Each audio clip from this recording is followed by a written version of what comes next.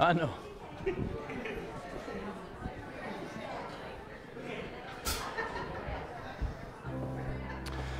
Good morning. Good morning. Welcome. Those of you who are, is this on? Am I on? There we go. Gather in. Those of you who are out in the foyer, gather in, find a seat, and welcome today. We're so glad to have you here with us today on this very special day, and those who will be joining us in a little bit as well, and those who are joining us online, welcome to this Sunday morning as we worship the Lord together today. You'll notice things are a little bit different. This isn't our normal setup, in case you didn't know. I don't do puppets, on here, so that's not what this is about. But I know you're in for a real treat today, and I know you will enjoy it. I pray that you'll be ministered to as well. And because of that, we've changed the order of our normal service agenda order. So in your worship folder, you'll find a sheet that has words on there to a song. You Are the Only King Forever, or Only King Forever at the top of that. So if you want to get that out, that's the song we're going to be singing. Since you can't see the screen from where you're sitting, so we wanted to make sure that gets out there, that song that we're going to be singing. Also, our regular tithe and offerings, there is a box out there in the foyer like we normally have, and you can put your offerings and tithes and offerings in there, so you can do that. And then at the end of the service, we'll be passing the plates, our offering plates, for a love offering for Randy Davis, and we want you to make sure that you pray that the Lord will speak to you to give what He wants you to give. He does this full time, so it's not like his weekend gigs and that kind of thing. He does it full time, and he just comes on a love offering basis. So we want to make sure we take care of him with that. So I know you'll do a great job there.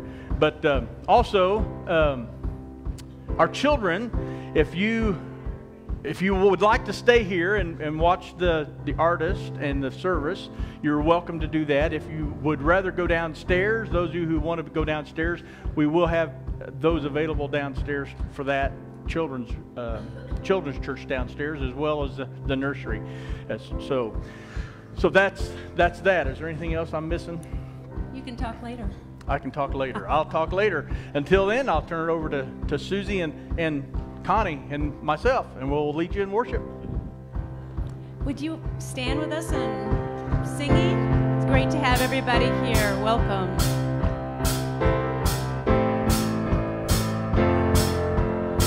And the words are in the bulletin, yeah. Our God and firm foundation, our rock, the only solid ground. The nations rise and fall.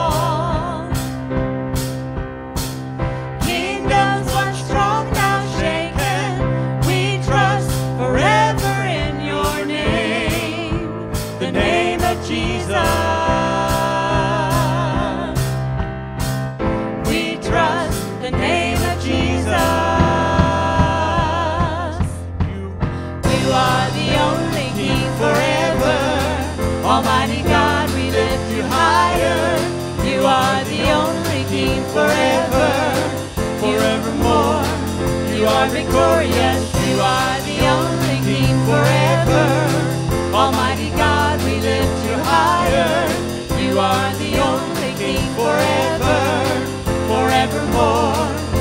victorious.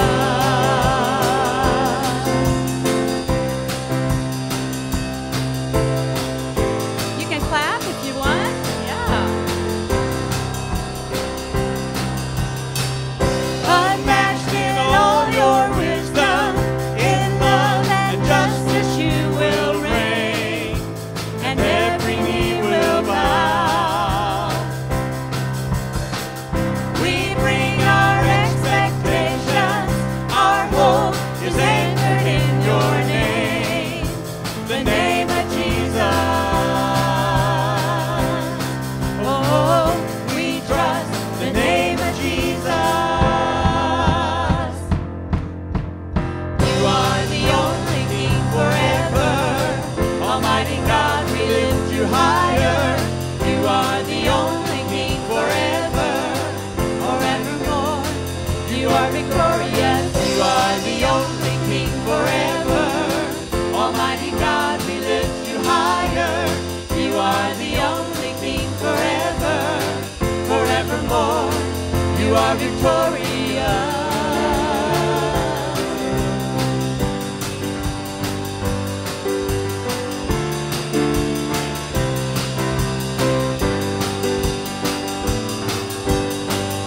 We lift our banner high.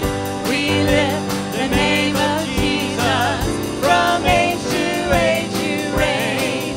Your kingdom has no end. We lift our banner high. We lift the name of Jesus. From age to age you reign. Your kingdom has no end.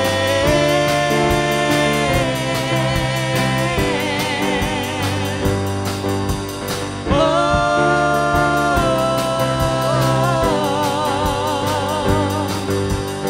you are the only King forever. Almighty God, we lift you higher. You are the only King forever, forevermore. You are victorious. You are the only King forever. Almighty God, we lift you higher.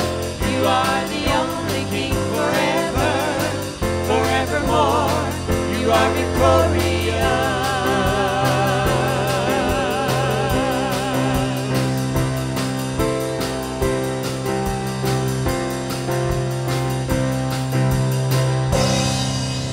Amen. He is King forever. You may be seated. Amen. Isn't God good?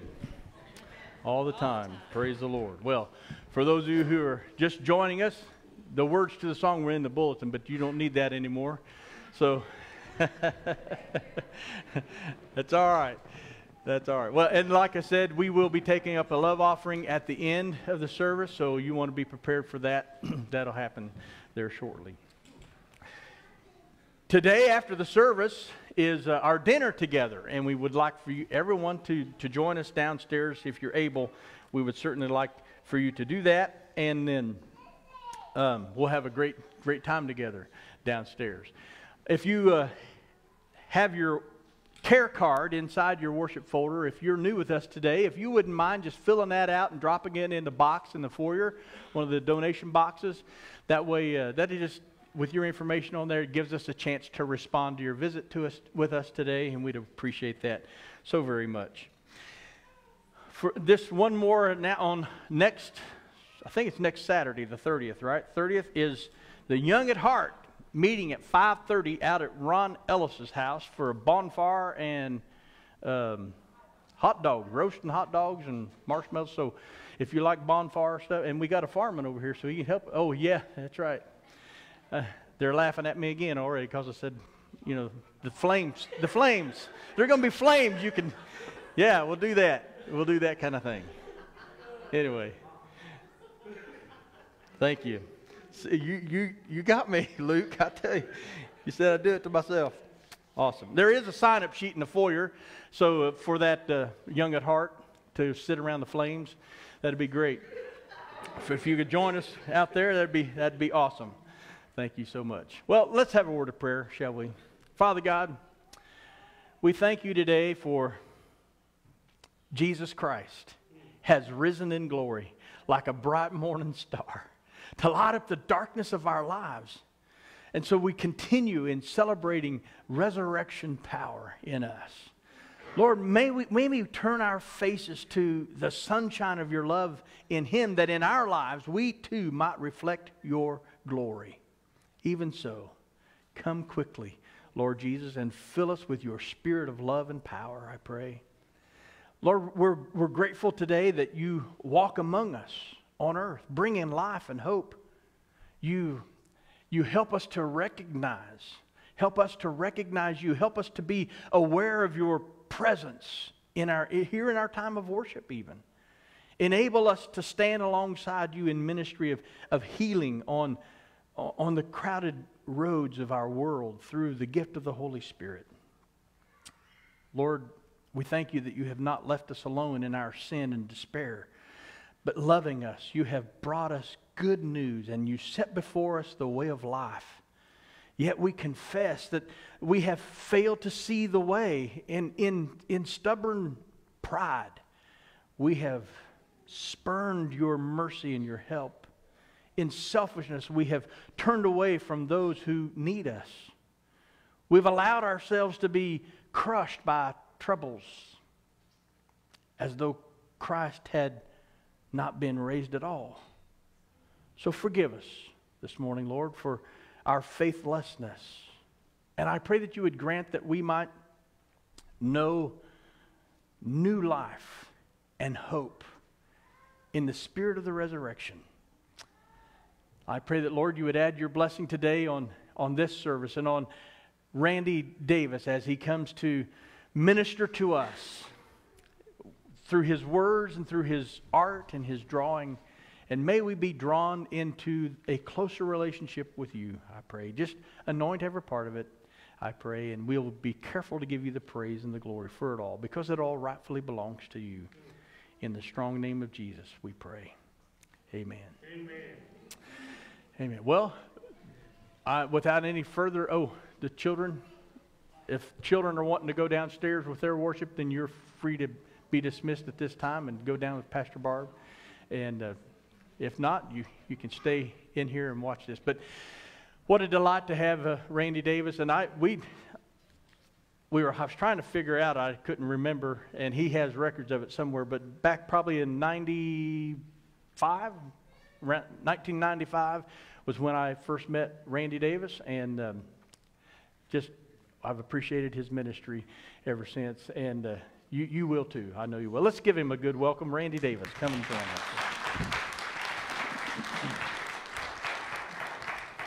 Well, I'd like to begin by thanking the pastor for inviting me to come and share my ministry here this morning.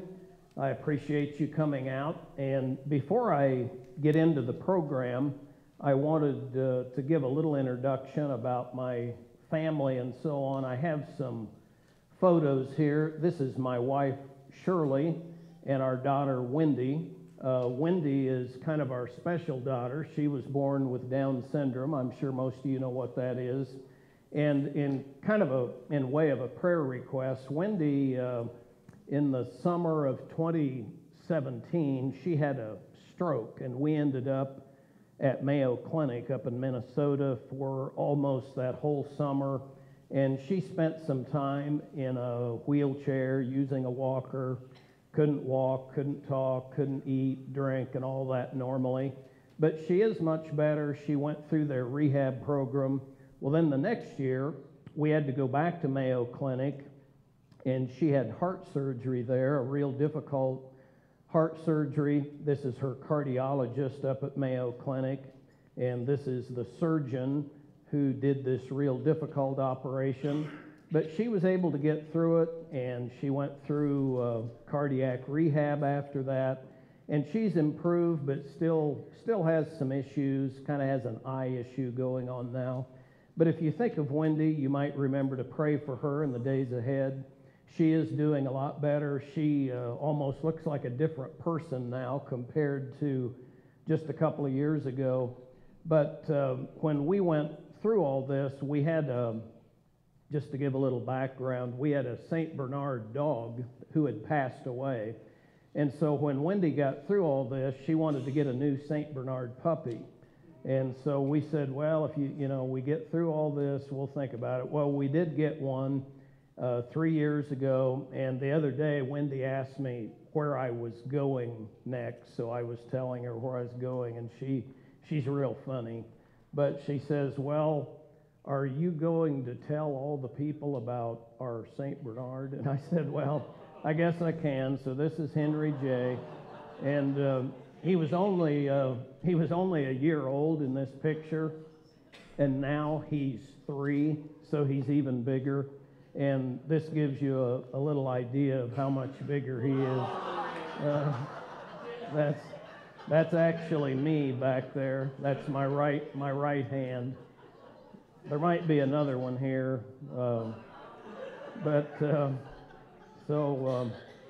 he's a good boy. But this way, I can tell Wendy, and his name is Henry J. And I'll be able to tell her I told you about that. But I have been doing this ministry for a number of years now. I started back in 1987. These are some of the states that I've shared presentations in over the years.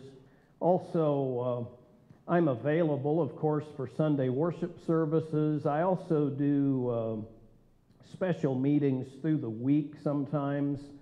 A church will schedule like a Sunday, Monday, Tuesday, Wednesday, where I do a different drawing, a different program at each service. I sometimes go to churches for banquets and other special events. We have a website. If you just go to chalkartist.com, you can learn a little bit more about our ministry and how we got into this unique type of work.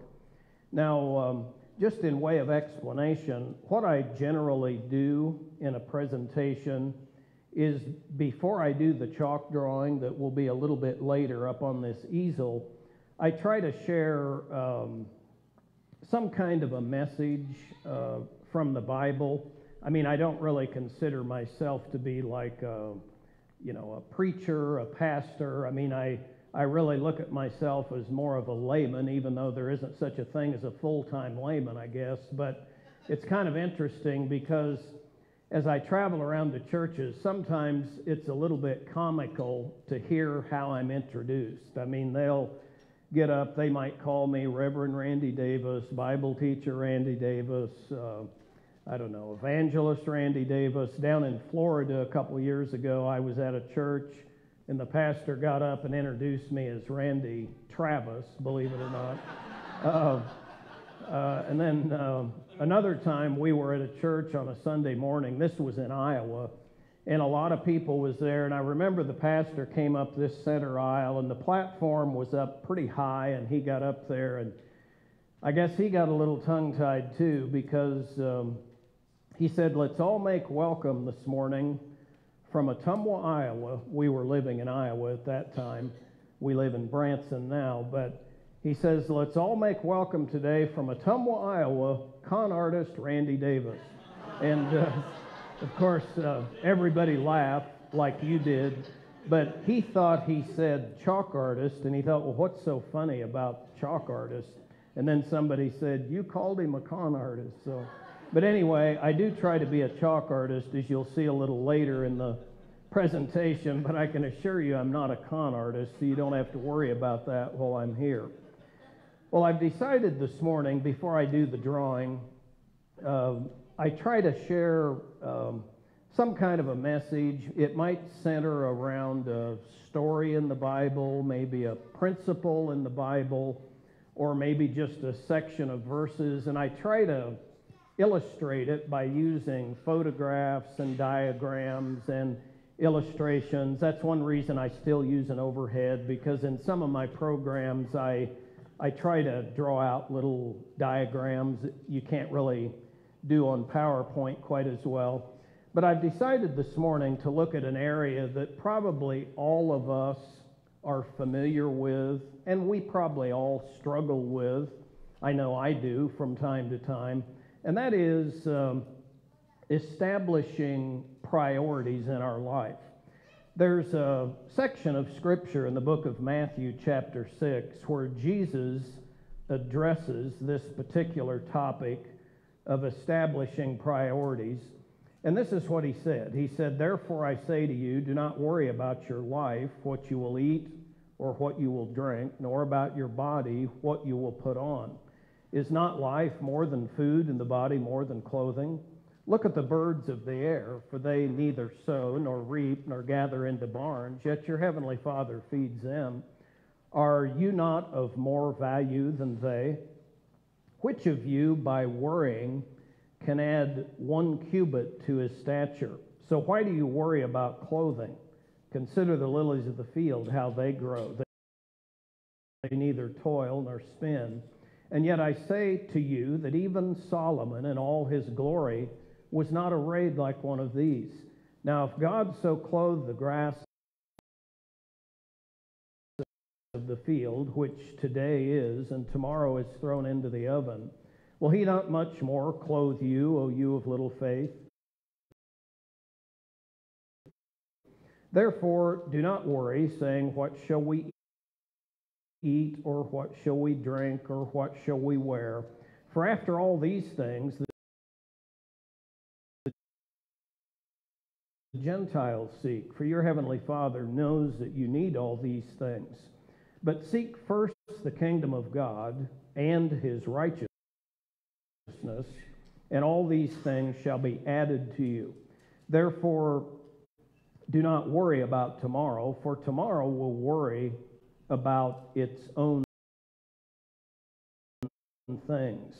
Sufficient for the day is its own trouble. You know, someone has calculated how the average American supposedly spends their time. And there was a survey conducted that I noticed one time, and I copied it down, and they called it the average 70-year lifespan.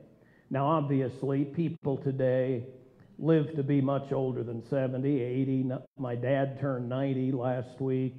We knew a lady that was 107 who just passed away. But they just went up to 70, and somehow they tried to determine how we divide up our time. And I found this kind of interesting and thought I'd just pass it along. They said that in a 70-year lifespan, 23 years of that 70 were actually asleep. About a third of our lifespan. Now, hopefully, no one will be doing that during the service. Of course, the lights will be out later. So, 16 full years is devoted to our work or occupation. 8 years of time, believe it or not, is spent watching television. 6 years of time is taken up by something I'm sure we all enjoy, none other than eating. Another 6 years of time is taken up by various types of travel. The average person in a 70-year lifespan will devote about 4.5 years to leisure activities, while we may spend up to 4 years suffering from some kind of an illness or disease. And then, kind of a humorous fact, they determined that the average person in a 70-year lifespan will actually spend 2 entire years of their life just dressing, you know, putting our clothes on every day, changing them the next day, hopefully.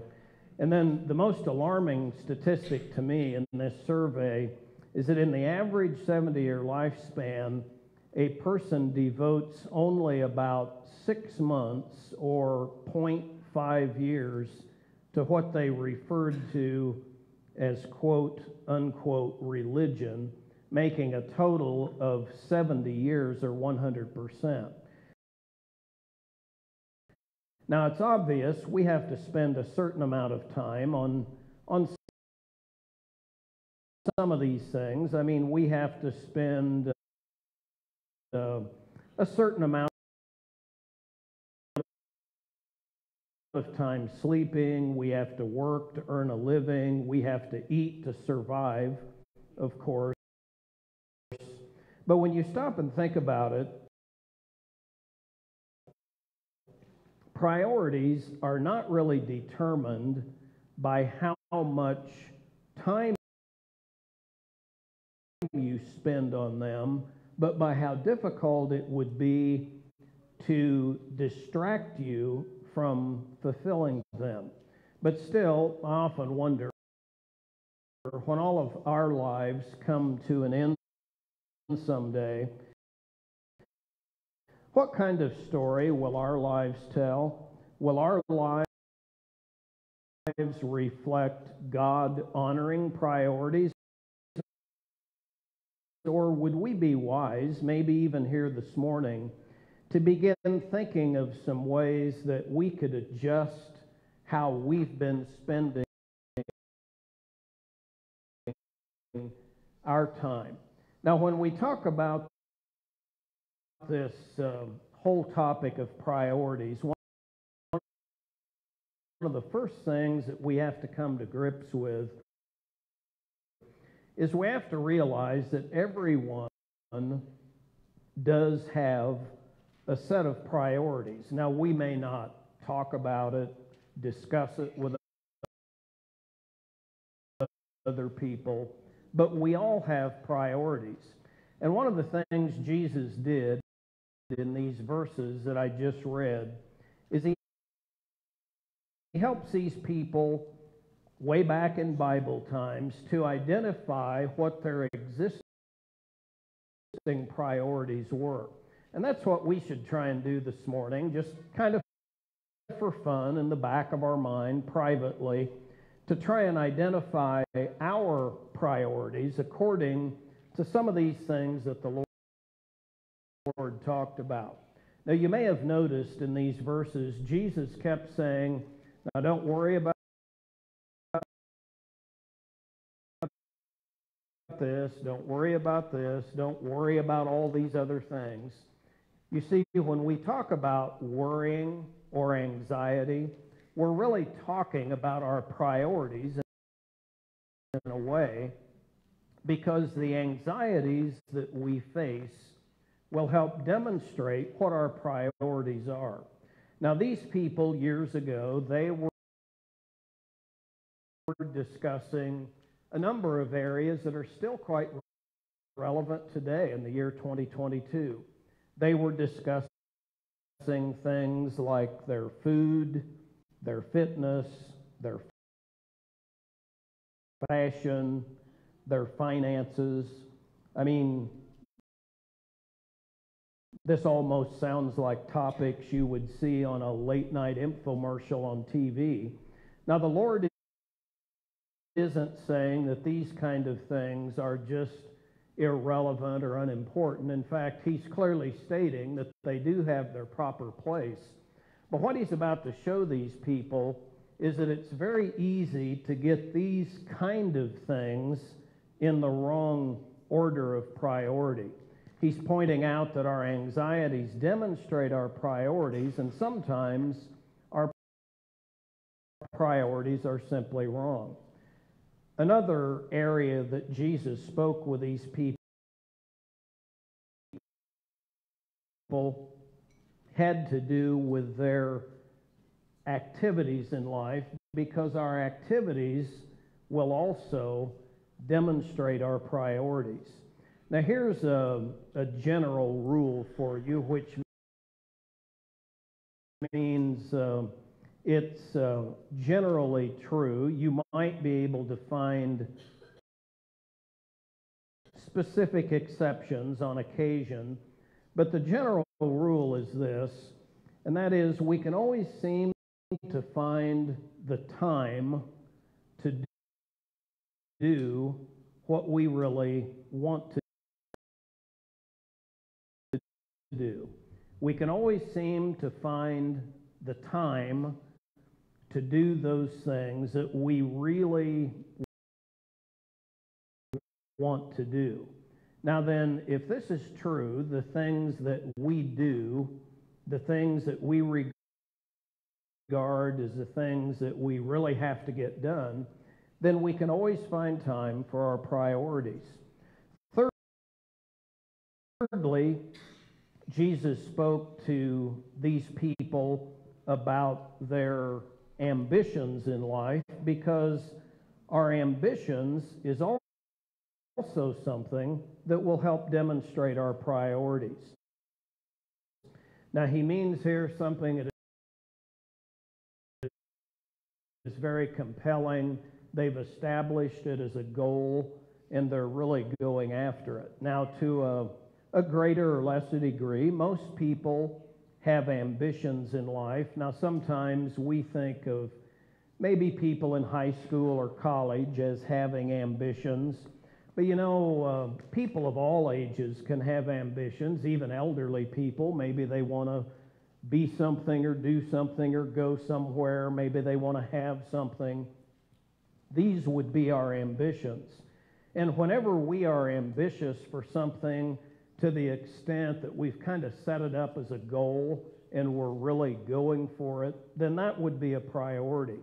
So if we want to identify our priorities, and we really should, we can do it fairly easily by identifying the anxieties that we currently face, and of course they vary from person to person, then identifying the activities that we are presently involved in, as well as identifying our ambitions.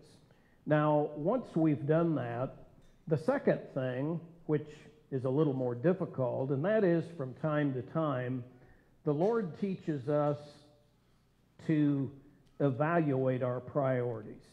Now, the Lord makes it very clear that it's all too easy for us to become more concerned with secondary things rather than primary things. We might call it majoring on the minors.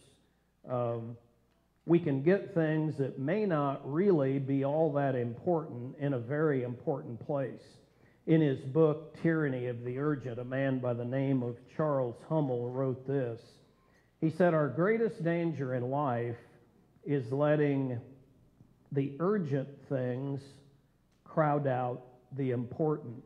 And how true that is. I mean, we all live in constant tension between the urgent things in our life as opposed to those things that may be truly important.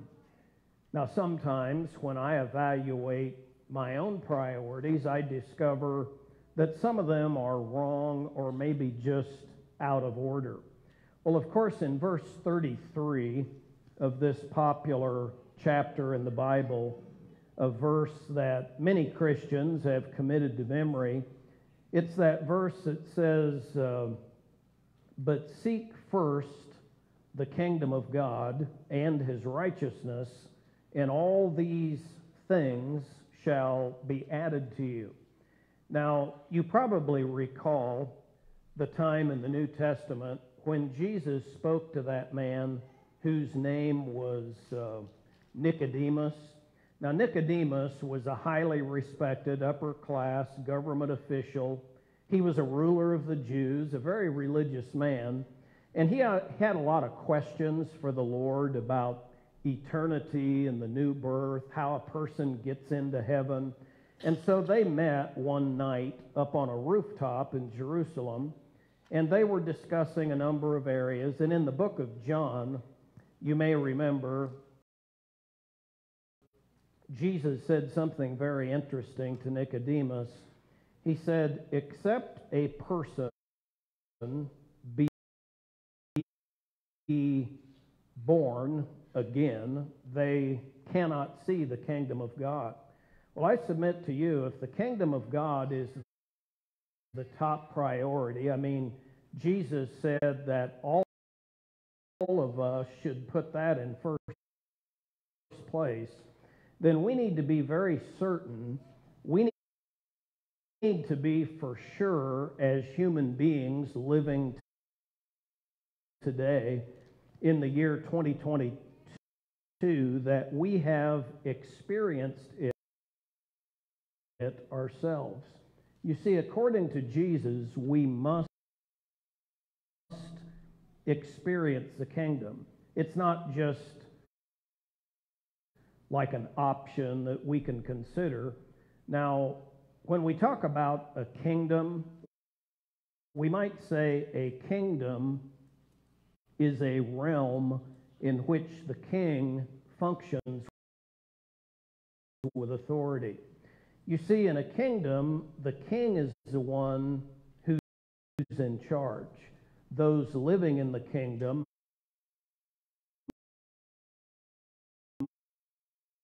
must submit to him. Well, in much the same way in our Christian life, I guess to put it in the simplest terms I know how, the very top priority for each and every one of us here today is to be sure Jesus is our Savior and Lord.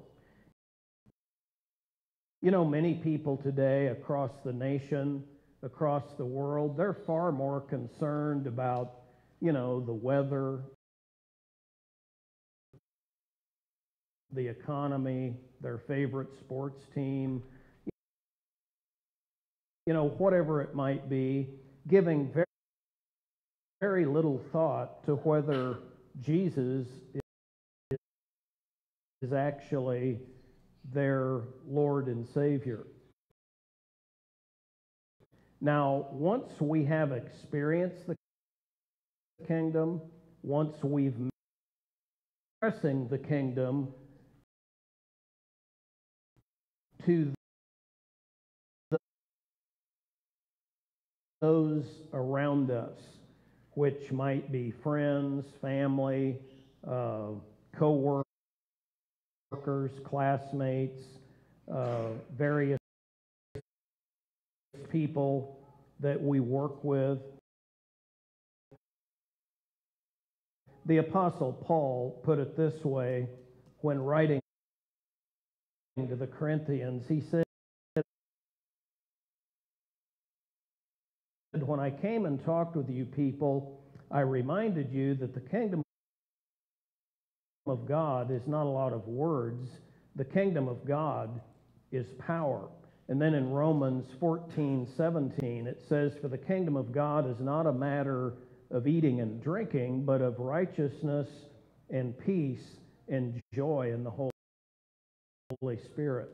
You see, at some point in life, we have to come to the place of making a commitment as to whether we are going to accept Jesus' sacrifice on the cross and what he went through for us. You may remember in Acts 16:31, there's a verse that says, "Believe on the Lord Jesus Christ and you will be saved." In other words, do we believe in him or do we believe on him? I mean, all of us here probably believe in Abraham Lincoln, but not on him. I mean, we don't trust our life to him. And there's a world of difference between believing in something and believing on something. But as we express the kingdom to others, finally then Jesus teaches us, I guess we could refer to it as extending the kingdom.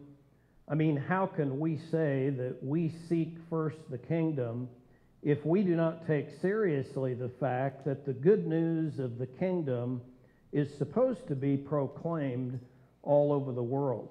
So what's the priority? Well, Jesus used the little phrase, "Seek first the kingdom," in terms of, first of all, experiencing it, then being involved in expressing it, as well as extending it. Now, to extend the kingdom doesn't mean everybody has to quit their job and move to a foreign country and be a missionary or something. It might mean that for some people, but for others, I'm sure most of us here could probably extend the kingdom a little more aggressively, just right in the own neighborhood in which we live.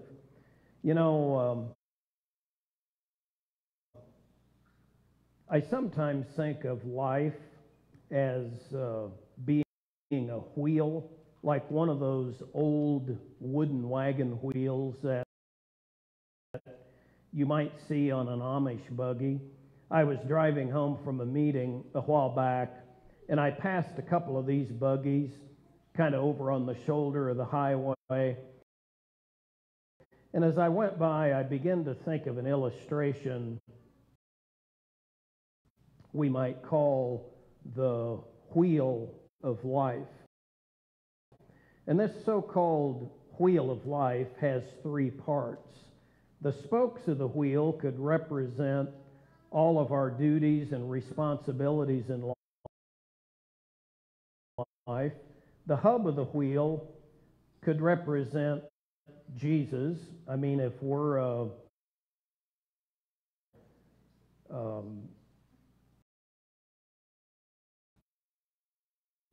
born-again Christian, we're a Christ follower, someone who strives to follow the teachings of Scripture, Jesus should be the center of our life. We might say the hub of our wheel. Well, then the third part of the wheel is the rim that goes all the way around the perimeter. And unfortunately, the rim of the wheel is where many of us have a tendency to live our daily life. And what often occurs is we run around, or we race around the rim of this wheel in an attempt to get to all of these spokes in our life, all of these duties and responsibilities. And again, these would vary from person to person. But many times we find that racing around this circle that we come up empty. I mean, we are always failing to reach all these spokes in our life. Of course, Jesus tells us there in Matthew 11:28-30, he said, "Come to me, all you who labor and are heavy laden, and I will give you rest." He then said, "Take my yoke upon you and learn from me, for I am meek and lowly in heart, and you will find rest for your souls." You see, whenever we draw closer to the Lord, whenever we live our life on the hub of the wheel rather than up here on the rim, so to speak, you will find that the circle you now have to run in life in order to reach all of these spokes, you'll find that circle to be much shorter now, and our duties can be accomplished with greater ease. In fact, in verse 30, Jesus said, "For my yoke is easy and my burden is light." You see, most Christians today in our culture spend a certain amount of time devoted to worship. A certain amount of time is devoted to their work or occupation, unless you're already retired.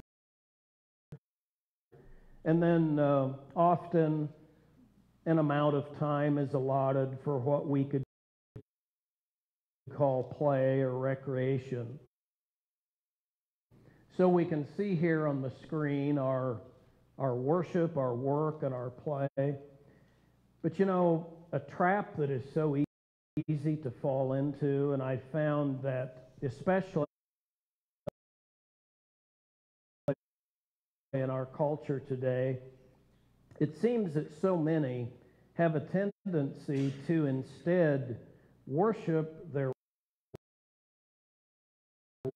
work, they work at their play, and then just sort of play at their worship. Have you ever woken up like in the middle of the night, maybe felt kind of nauseated, and you stumble out to the kitchen and you look for some of that in the refrigerator, some of that famous pink medicine that we've probably all used. I was at Walgreens the other day to get a prescription for Wendy, and I had to wait a minute. I was kind of just, looking at stuff, and I noticed that these kind of products, that on the back it always says in big letters, shake well before using. And the reason it says that is because the active ingredients in these kind of products have a way of settling to the bottom, and so they want you to shake it really good before you use it. Well, in much the same way, it seems that our top priorities in life always have a way of settling to the bottom of our everyday activities. And so if we find ourselves from time to time being shaken, maybe God is just realigning our priorities. Maybe He's about to use us in an amazing way. Maybe He's shaking you before using you. And again, the things that we looked at earlier, just briefly, things like our food, our fitness, our fashion, our finances, even our families. Again, these things are not unimportant. It's just that according to Jesus, they are less important than seeking first the kingdom. You see, the message that Jesus is conveying through these scriptures today is really quite simple yet profound. What He's teaching us is He's saying first the kingdom, and then all these other things in life He'll take care of. Well, right now I'd like to do a drawing for you up here on the easel. If someone could go ahead and shut all the lights out. I appreciate those who covered the windows with those nice looking curtains. I told the pastor most churches use black plastic, so these look quite a bit better. But the reason the room has to be fairly dark is so that the picture will show up properly at the end. It has to be fairly dark for it to show up. And I have a cover over the front of my easel that I'll be removing. And behind the cover, I have some of the background of the picture started, so it doesn't take quite as long to finish. And if you need to move around to see better, it won't bother me at all if you move around. And as the music plays, if you recognize any of the songs or choruses, if you want to sing along, you can do that. Or if you just want to listen, that's fine. And then after I finish the drawing, I'll come back to the podium here for just a couple of closing comments and one final song. So you watch and listen, and I trust that the Lord might use it in a special way in each one of our lives.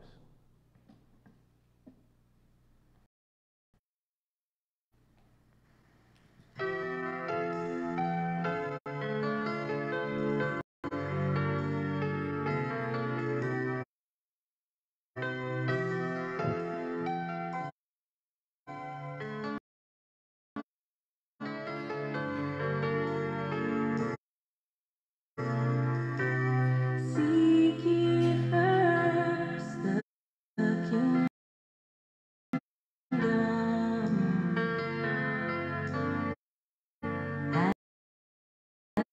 and his righteousness. Take no thought for tomorrow. Put your mind at rest.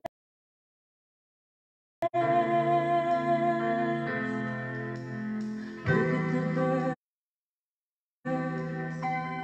as they fly so high and free. Not a single sparrow falls that he doesn't see.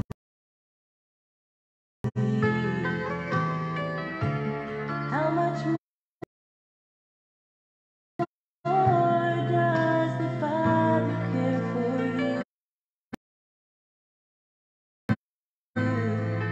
And he knows each thing that you're going through. So seek ye first the kingdom and his righteousness. Take no thought for tomorrow. Put your mind at rest.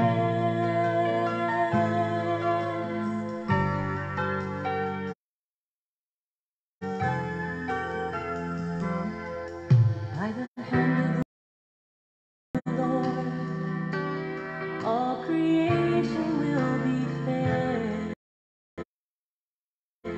and you need to look to Him for your daily bread. You must become like little children, and you'll see that the Father will provide for your every need. So seek ye first the kingdom and his righteousness.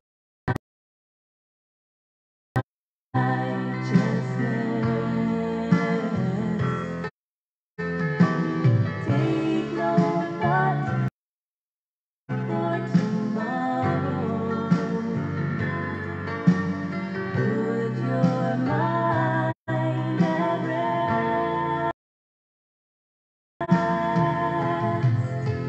No need to toil and spin. No use in worrying. Don't let life trouble you.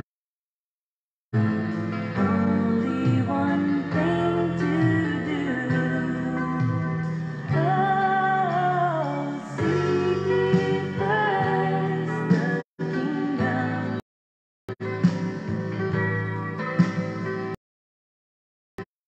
and his righteousness.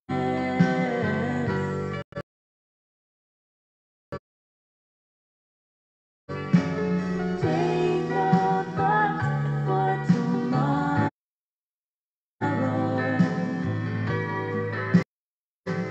Put your mind at rest. Take no thought for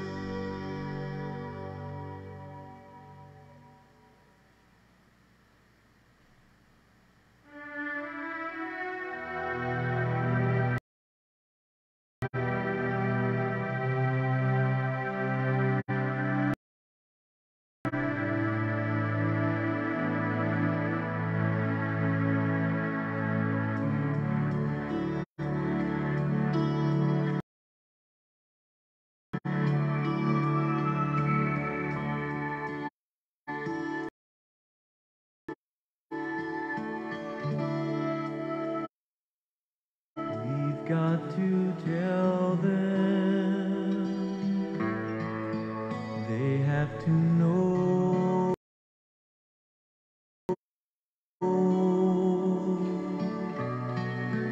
the love of Jesus can make them whole.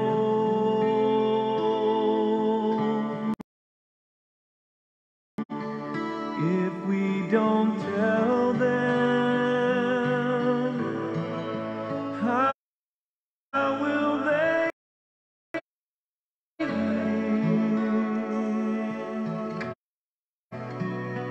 the precious gospel,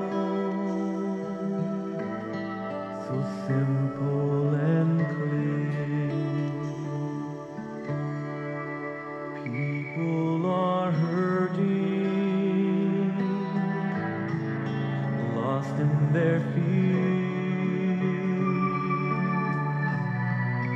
desperately needing the peace that's so near. We must have mercy. Oh, we've got to care with great compassion. His love we must share. The victims of this lost generation are being taken prisoners of Satan.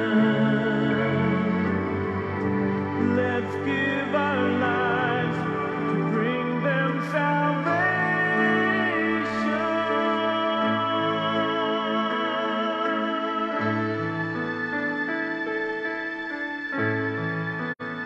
The end is nearing. We've got to go, sharing the good news, saving their souls. If we don't tell them, how will they see the blood of Jesus will set them free? Oh, we've got to tell them, healing their pain. Reach out and touch them in Jesus' name.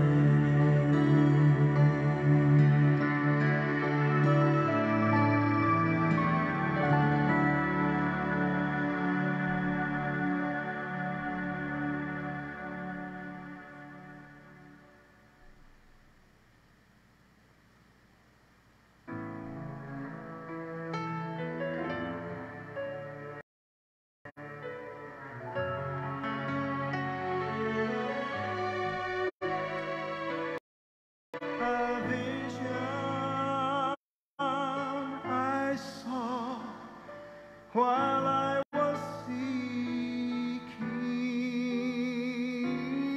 guidance from the Lord one day. There were souls hung in the balance, crying, who will help us? We pray. And then I questioned, oh Lord, how many of these shall fall astray as the vision grew dim. The answer came from him. How many will you show the way? How many will you show the way? Will you work while it's still day? There are souls crying out, someone lead us, we pray. How many will you show the way?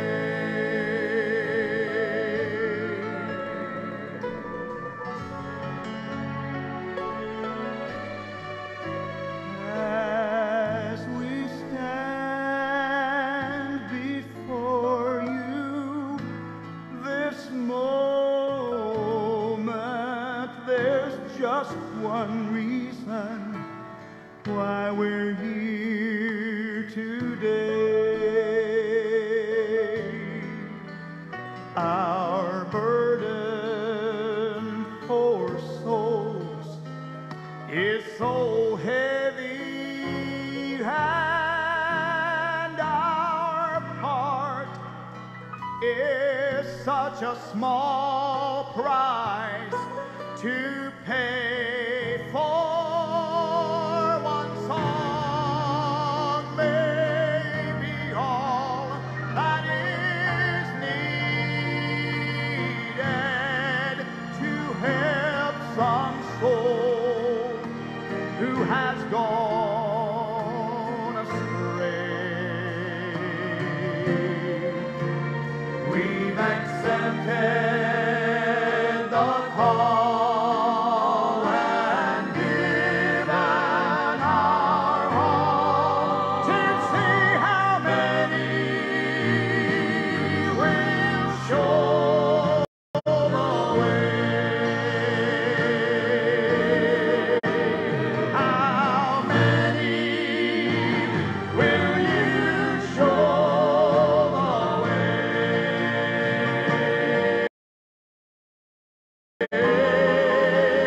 Will you work while it's still day? There are souls crying out, someone lead us, we pray. How many will you show the way? Oh, and there are souls crying out, someone lead us, we pray.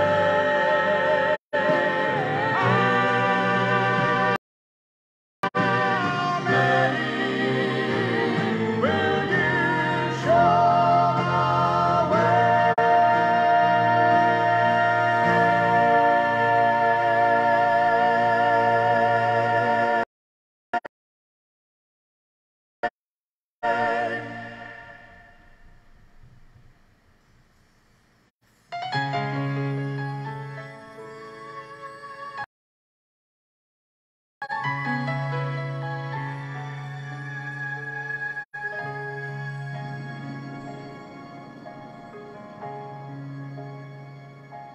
I wasn't there at Calvary's cross that day when they nailed my Jesus there. I wasn't there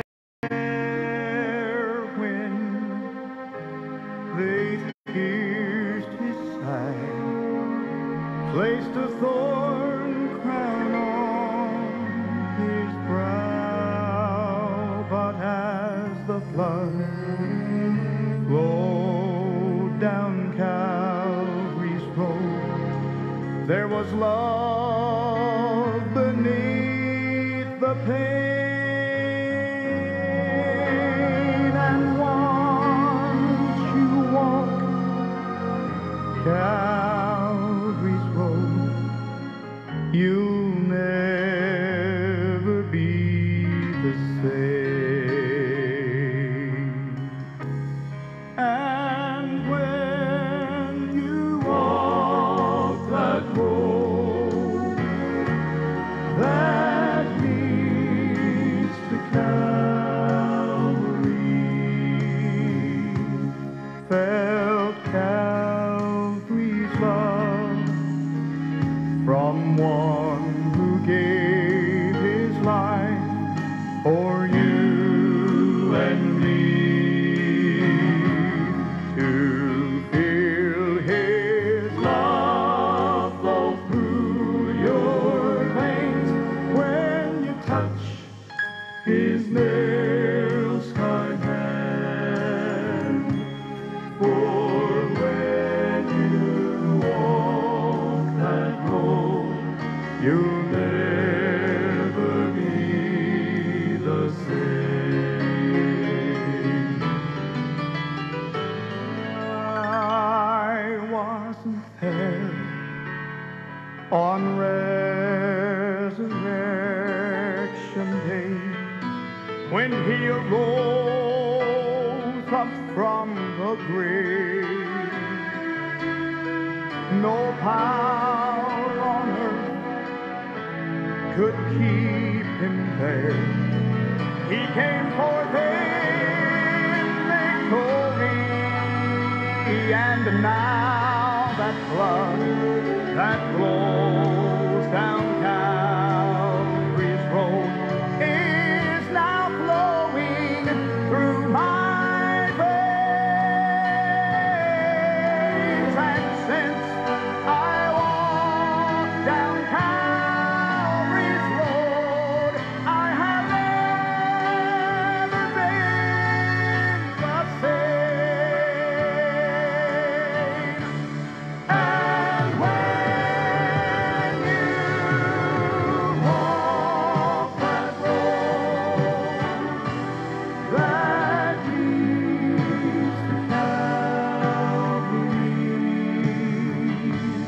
felt Calvary's love from one who gave his life for you and me, to feel his love flow through your veins when you touch his nail-scarred hand.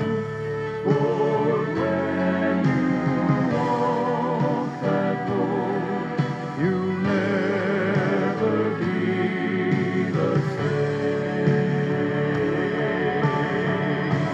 You feel his love flow through your veins when you touch those nail-scarred hands. Walk that road, you'll never be the same. You'll never be the same.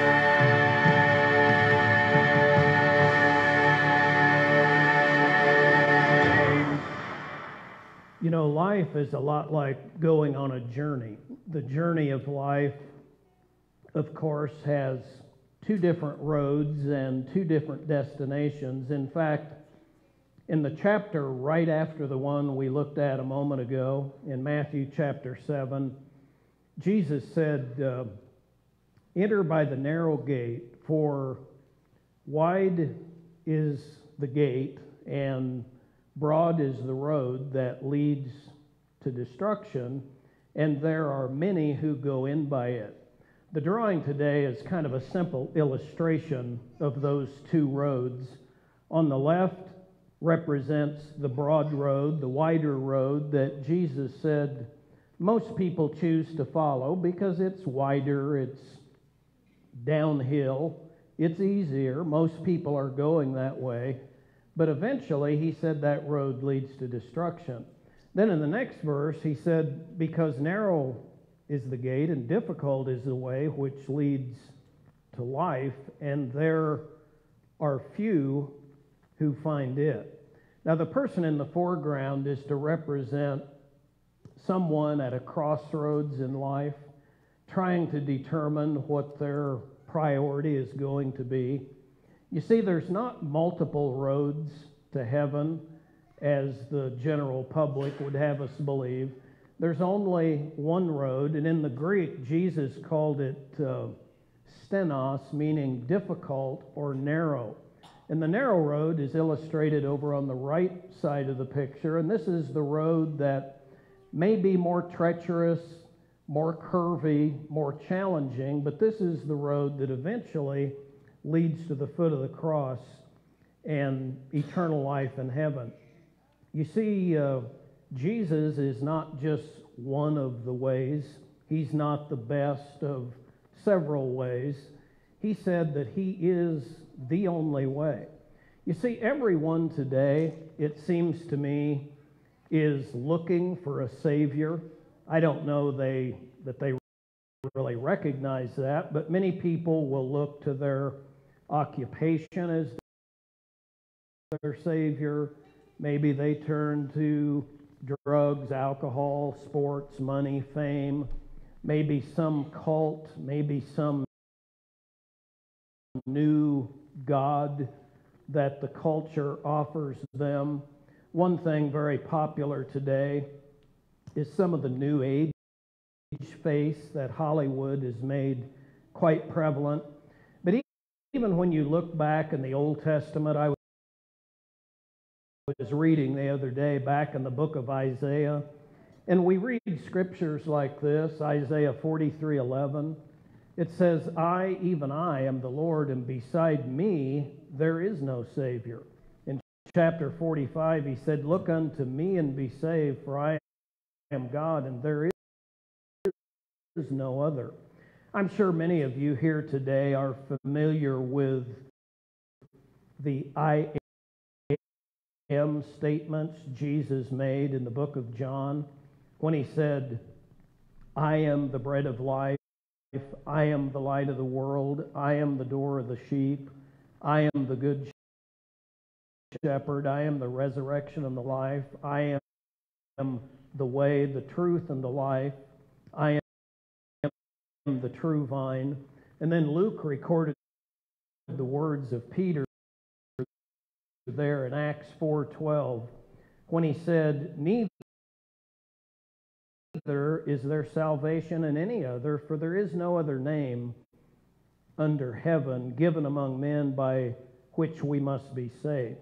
Now perhaps you're thinking, well, you know, I've already taken that narrow road that leads to the foot of the cross, and I've been a believer for many years.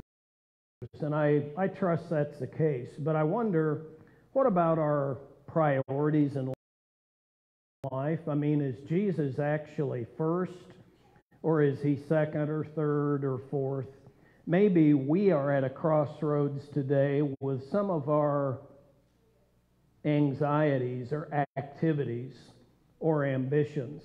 As I play one final song this morning, let's allow the Holy Spirit to examine our hearts and minds and perhaps instill within us some ideas, some ways that we could adjust how we've been spending our time and maybe just realign our priorities to be a little bit more in tune with God's will.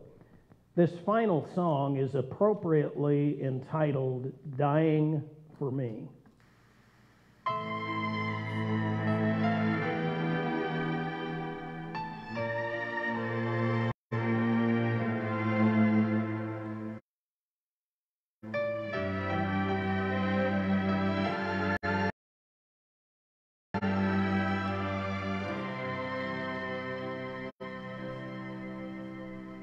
the cross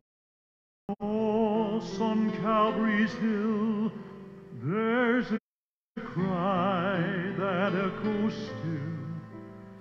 Father, why hast thou forsaken me?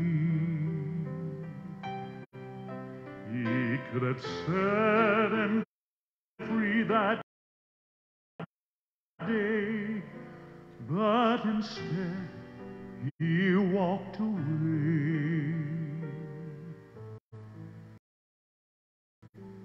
and left his son there dying for me. He was dying for me.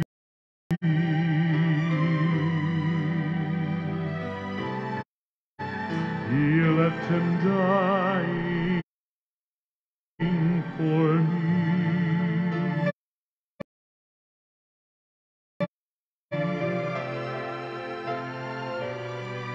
What kind of love can this be?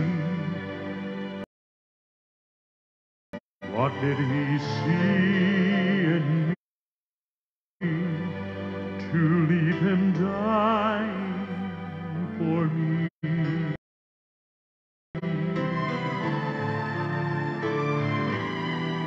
He shunned an innocent voice. Instead he made me his choice.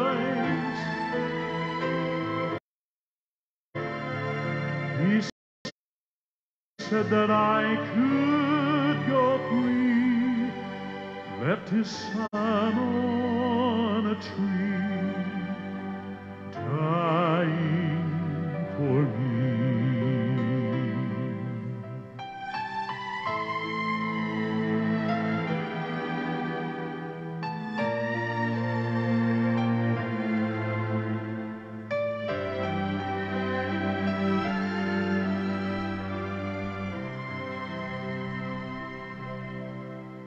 I can't help but wonder now, as God views that wounded brow and the hands that bore such pain and agony, if a holy teardrop falls in the moment he recalls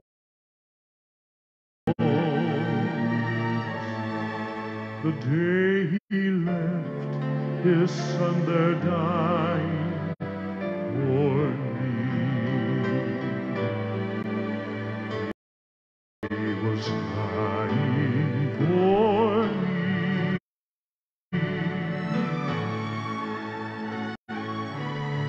He left him dying for me.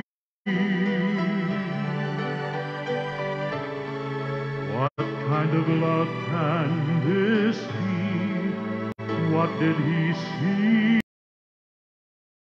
in me to leave him dying for me?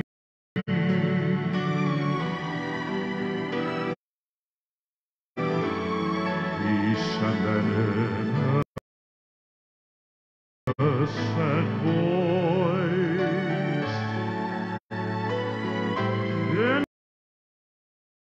Instead he made me his choice.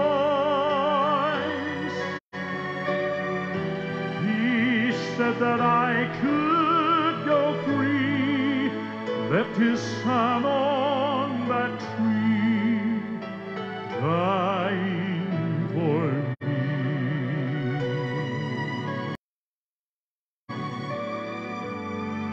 He said that I could go free, left his son on a tree, dying for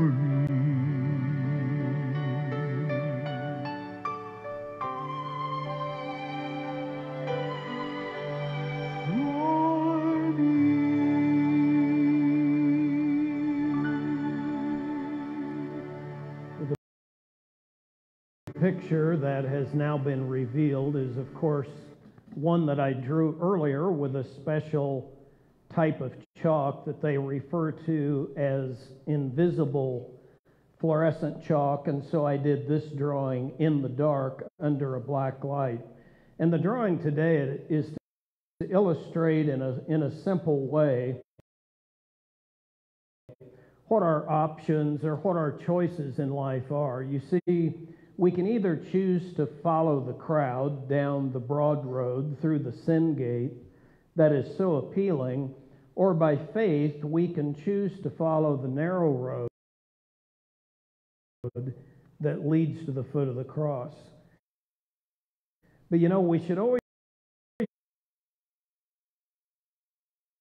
remember this, and that is that our success in life is not determined by the dreams that we dream, but by the choices that we make. Certainly nothing wrong with having a dream or kind of a goal in life, but our success will always be determined by the choices that we make. Now, if I were to draw you or me into this picture this morning, where would we fit? You see, all of us in this room today would fit somewhere in the drawing, because either we're following the crowd down the broad road, or we're already on the narrow road because we've made an on-purpose commitment to Christ. Now, sometimes people will say, well, I'm more like this person in the foreground. I'm just kind of at the crossroad, at the fork, I guess. I've never really decided which path, which road that I'm going to follow. But you know, if you study the New Testament, you will find that you are either for Christ or you are against Christ. There's really nothing in the middle. Even though many Americans would like to be in the green circle, Jesus basically tells us there is no middle, because we're either for Him or against Him. If you look at the drawing, you'll see there's only two options. I mean, there's not a third road, a third exit.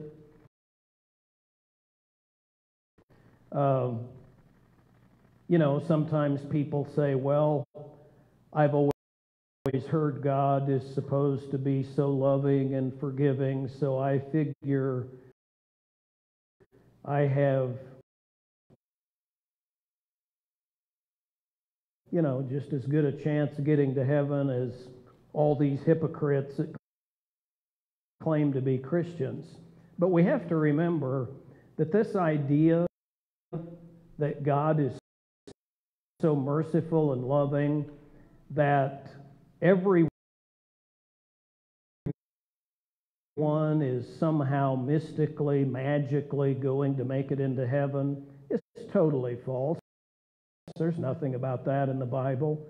Instead, what Scripture teaches us is that if we want to experience the kingdom, if we want to get on that narrow road, the first thing we must do is we must be willing to admit to God that we have sinned. We also must be willing to honestly repent of our sin. Sometimes that step is overlooked today in gospel presentations. Obviously, we must believe in Christ's power to save us. And then at some point, we have to kind of nail it down and ask Him to come into our heart and life. Romans 10:13 says, anyone who calls on the name of the Lord will be saved. And so as I close this morning, I'd like to put a little simple prayer up on the screen. And I want to make clear that just reciting a prayer is not what saves us. I mean, trusting in Christ does that. But prayer is how we tell God what it is we want to do. And there might even be someone here today and you'd like to just silently pray this prayer as I go over it out loud. But this is the prayer. Thank you, God, for loving me and sending your Son, the Lord Jesus Christ, to die for me. Right now, I do receive him and ask you to cleanse me of all my sin. Thank you for raising him up from the dead as a living Savior, and thank you for hearing and answering this prayer in Jesus' name. Amen. You know the good news of the gospel that we just celebrated recently on Easter, and really we celebrate it every Sunday. The good news is that Jesus didn't remain on that cross or in the tomb, but he victoriously arose 3 days later. And the Bible says that when we personally accept his sacrifice and we're willing to take these steps, that we can be adopted into the family of God and we can have the assurance of a home in heaven someday. Let's just close with a word of prayer. Heavenly Father, as the pastor comes now to kind of wrap up our service, we just commit this day to you. We pray that your Holy Spirit would direct each of us into the appropriate response, whatever that might be. We desire to draw closer to you today in some form or fashion, so that we might be a greater reflection of your Son, Jesus, in the days that lie ahead. And it's in his name we pray. Amen.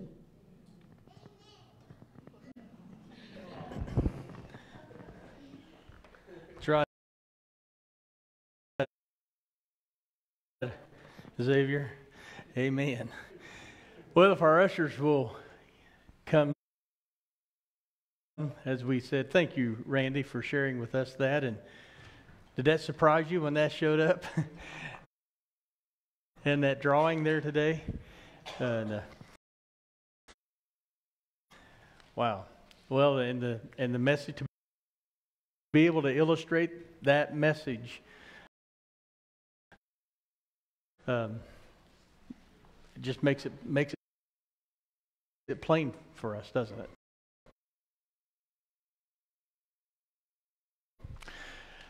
Lord, we just we bring to you for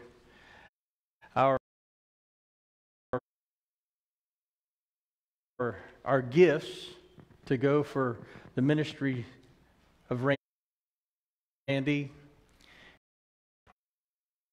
And we're thankful that you use him in this unique way to give your message.